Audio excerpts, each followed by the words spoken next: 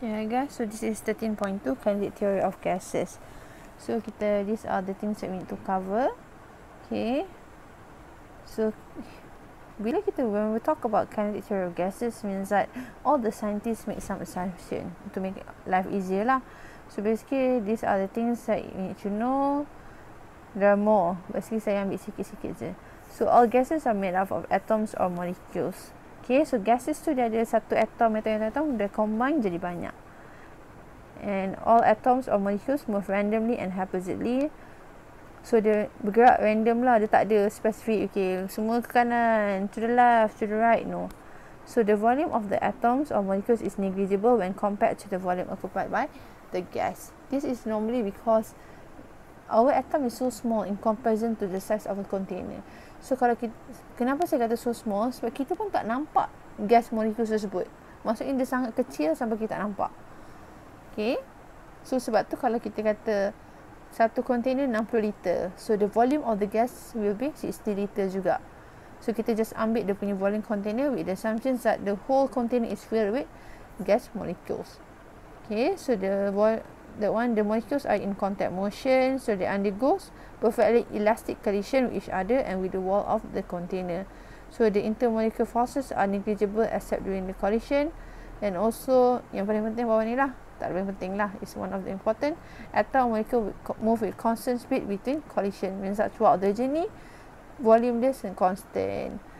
Okay, so because normally this thing come up with your paper 1 untuk objective questions, but then because we only do it paper 2 subjective questions, so just to be safe hafal 3, 4 cukup lah.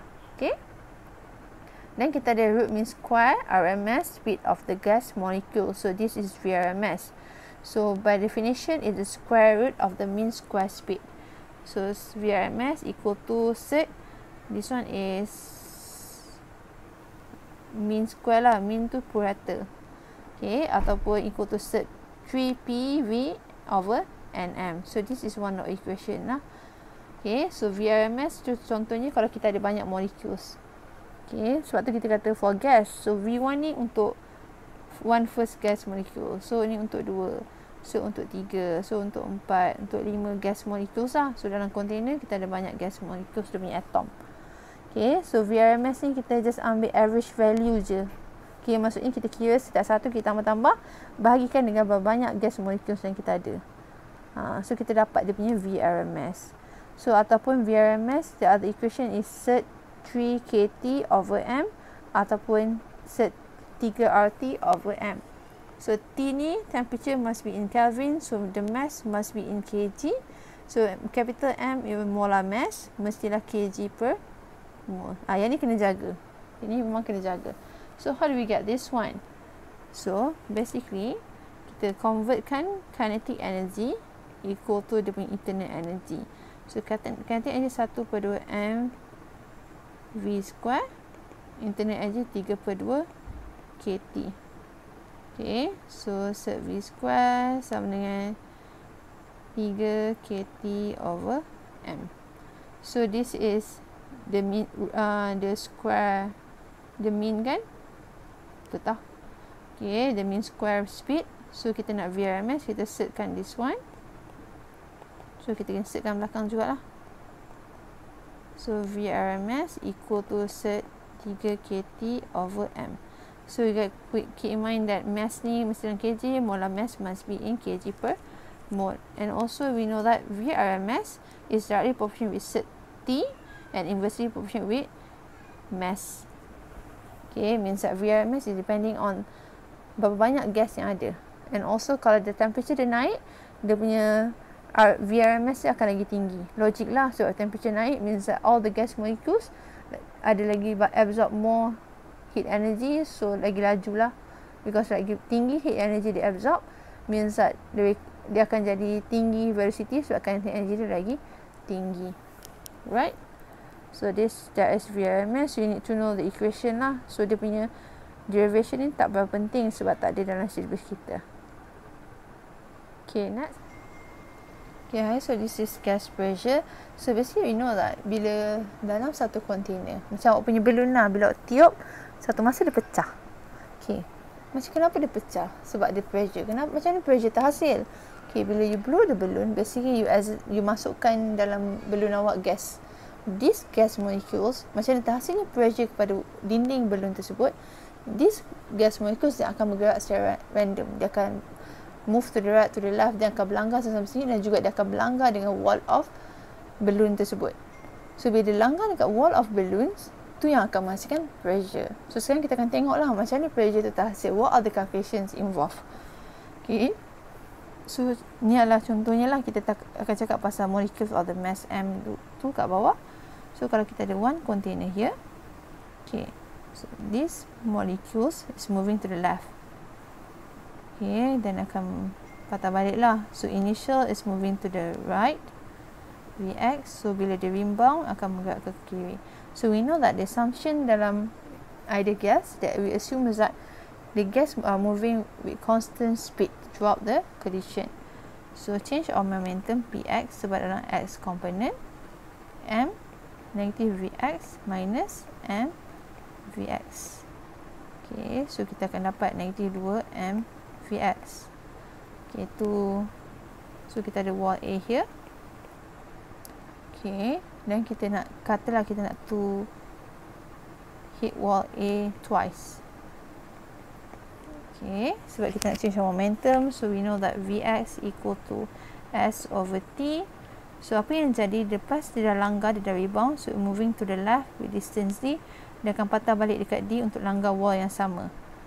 Okay, so Vs equal to 2D over delta T. So delta T equal to 2D over Vx. So and also we learn in chapter 3 that impulse equal to F delta T and also sama dengan change of momentum. Okay, so force exerted on the wall equals to delta P over delta T. Okay, so because delta P ni kita dia punya direction, so kita ambil magnitude je 2 mvx, delta T equal to 2D times Vx. So kita dapat m Vx square over D. Okay, so basically the force that we calculated this is for one molecules only. So kalau kita nak banyak-banyak molecules, kita kena tambahlah semua. So dia pasal satu. So untuk kalau banyak-banyak, total forces will be m Vx1 square over D, then tambah m V2x square tambah D and so on sampai banyak-banyak. So we can conclude that kita boleh factorizekan kita punya this one, F sama dengan M over D V1 x square tambah V2 x square plus plus plus. Okay, so we know that kita punya this one untuk banyak molekul, so Vx square dia punya mean dia lah, this is basically average dia lah kan. Okay, sama dengan Vx1 square plus Vx2 square plus blah blah bagi dengan number of molecules. Okay, so basically Vx1 square ni sama dengan n times Vx square Vx square. Okay, so daripada sini kita just substitute je lah. So force kita dah jadi m number of molecules times Vx square over D. So as in the diagram, kita punya velocity yang ini, nampak kan? Sekejap, so velocity awak ni akan bergerak in Vx, Vy dan juga Vz, banyak direction. So kata mean V sama dengan Vx square plus Vy square plus Vz square. Dia tak boleh salah satu je sebab basically V ni velocity yang kita dapat ni adalah resultant voltage, resultant velocity dia. So sebab kita banyak sangat molecules and also we see that they are moving with this constant speed, so Vx square akan sama dengan Vy square sama dengan Vz square. So means that V square kita adalah hasil tambah Vx, so kita dapat Vx square. Okay, so means that Vx square sama dengan V square time divided by 3. Okay, so dekat sini kita ganti je lah. V equal to mn over d V square over 3. Okay, so this is the force lah. Force for the whole gas molecules. So next kita masuk yang betul-betul kita nak. So pressure equal to F over A. So this is a symmetric container. So force is mn V square over 3D. So area will be D square. Okay, so dapat mn V square over 3D cube. So 3D cube basically is the volume. So P equal to mn V square over 3V. Then density sama dengan nm over V. So this is density of the gas. Sebab tu kita kali number of molecules of the gas. Okay, so apa yang kita buat, kita just gantilah. Pressure sama dengan, this is one of the equation. Kalau pressure in term of density will be, so M dah ada, so rho over 3 times square of velocity. Okay, so kita ada dua equation for pressure. This is will be two equation. Okay, so we know that V RMS sama dengan set V square. Okay, set dia. So kalau kita dapat V RMS square, so it will be V square. So means that this equation for pressure boleh jadi M N over 3V times V RMS square, ataupun 1/3 rho V RMS square. Okay, so ada dua equation lah. You can refer to my notes about this. Okay, so that's it. Thank you.